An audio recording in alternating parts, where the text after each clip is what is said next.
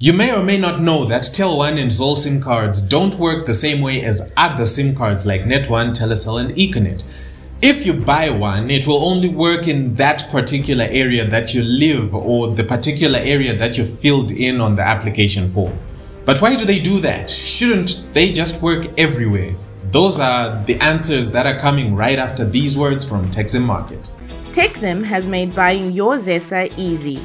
Simply send the word ZESA to 0717 684 274 on WhatsApp now and receive your token instantly.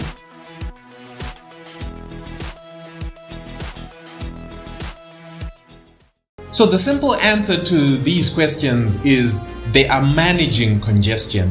When you're using SIM cards, the device you put that SIM card into connects to a base station that's closest to it.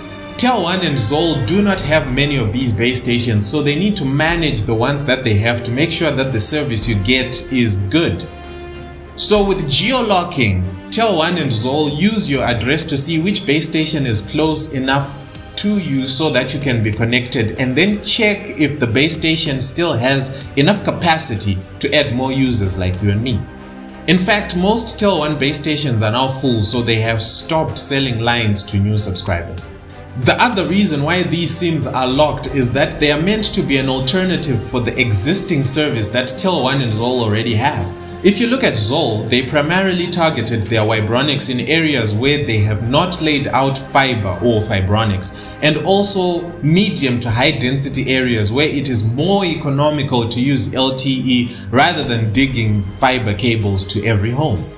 If you look at TelOne, they went for areas with either no existing service or areas with their slower and more troublesome ADSL, so that Blaze LTE can be a viable alternative. Also, again, it's cheaper for them to go the LTE route than to try and connect hard lines to every home.